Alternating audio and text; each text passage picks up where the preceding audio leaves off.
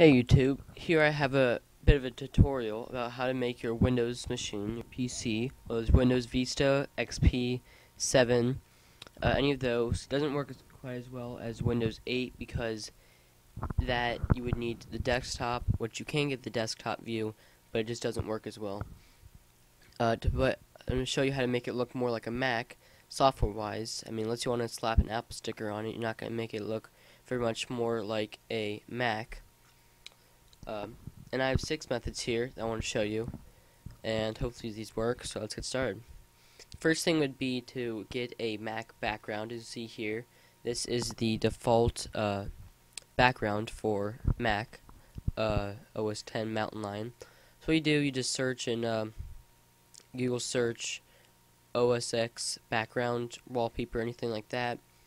I'll have a link to all of these in the description of the video. And this is the one I have, not necessarily this exact picture, but it's this picture in general. And you can see this is the default wallpaper, as I'll show you here. You see on the Apple website, that is the wallpaper. So you get this wallpaper and you just put it as your wallpaper, and you make sure it fits all the way, and it looks a little bit more like a Mac. So that's the first step, pretty easy. There's other ones. A lot of the Mac operating system wallpapers are kind of space themed, as you can see through some of these. So you can choose any of those. That's the first step, and that works pretty well. The second one would be the icons. See down here, these are pretty standard things. This is actually my computer. It would just load. It would load computer if I clicked on it, but I've renamed these, like this one, Finder, and change the icons to the Mac icon. See this recycling bin? That is a Mac recycling bin icon. So what you do, first you have to, I'll put a link to this as well. You install this leopard themed icons here package, and you get all of these. I don't know how much it is, probably more than 100. And you have all these different themes, different icons that you can change your icons into to make it look more like a Mac, because these are all Mac icons. You can see right here you have like iPhoto, you have iMovie. Up here you have the calculator, which is the exact from the Mac. So what you do, you go into personalize, you go into change desktop icons, you go into, you click on an icon, click change icon, you browse for it, you find it, and then you set it as that. Set it as whatever you want from there. So that's pretty simple to do, and that definitely makes it look more than Mac. You say, hey, how do you have those? And you tell them, you know, I made it look like a Mac because I installed some Mac icons on there. So that's the second step, and I think that's pretty cool, and I'll have a link to that in the description.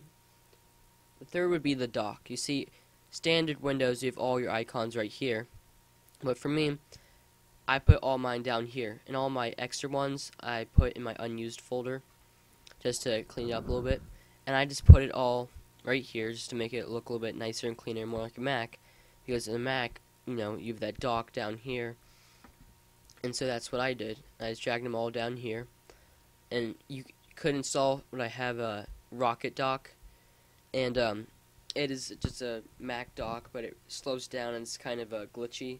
So actually, I had that, but I deleted it because I didn't like it and it just slowed down too much. But you can install Rocket Dock, which I'll have a link to that as well in the description if you want to try that out. What you can do, you can auto hide the desktop so that when you launch something, it's not, for some reason it's not wanting to work for me right now. But you can auto hide the desktop, or the taskbar. So the taskbar right here, my mouse is, it'll automatically disappear so that it'll just show up with this. So that's the third thing you want to do. The fourth would be iCloud, because iCloud you have, you just go to iCloud.com and you can have all your iCloud stuff from all your devices. You can see I find my iPhone here, so I can find where my iPhone is, my iPad, my iPod, all that kind of stuff, my Mac, and all this stuff you can do to make it more like a Mac with iCloud integration. You can also install a portal, which is a basically a web version of this for your desktop, and you just open it up, and it's basically like an app almost for iCloud. It's definitely something nice. You can load your contacts, your calendar, your notes. Let's load my notes here for some of my devices, my iPad. I won't wait for that to load. It'll probably take a while.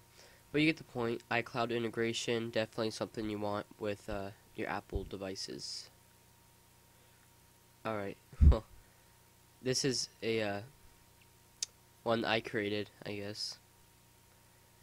But I guess if I go here, no, I don't know what that's from. It's not, so I have probably 100 notes. But you get the point. Integrate it with your iCloud, and it works pretty nice. The fifth thing would be to get Safari, because this is, the default browser. Even if you don't use it, just set it in your dock and make it look like you do use it. Just put it down here like I do. I don't really use it that much. It is nice because you can get like a reader feed. So if you're reading an article, you go up here to a reader, and it'll put it in a nice orientation and make the text all clean, get rid of the ads. Also, this up here, ad blocker, as you can see. I think part of it is cut off because of my recorder. But what this does, it just blocks all the ads. And it's actually a decently nice web browser. It's not too slow. It's definitely not as fast as Chrome by any means. And I don't think I would use it as my everyday browser. But for some of you, it might actually be a browser for you. My computer is pretty slow, especially right now. But you get the point. Get a Safari for your Mac. You can see it's just started to load. If you have a slow computer, I would get it and just never use it and just put it there and kind of make it look like I don't think that's gonna load. Alright, there it is. But as you can see, just get Safari, and the next thing would be iTunes. Whether you have an iPhone, iPad, iPod, any of those, and just get iTunes, put it in there, whether you use it or not.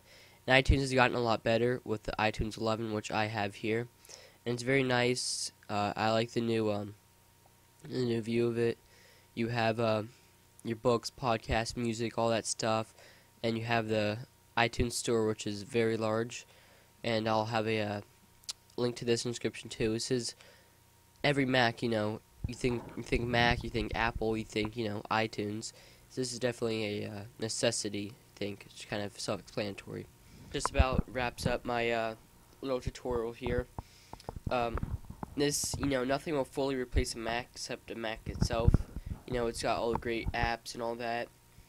But this is pretty much, this is about as close as you can get. If you want to do some more, you can do virtual boxes and stuff. But my computer doesn't support that because it's not powerful enough. And I'll be getting a new Mac next year sometime. I'll definitely be doing some coverage on that. So this is just my PC to Mac kind of video. So if you like this, please like the video, comment, and subscribe. Thanks for watching.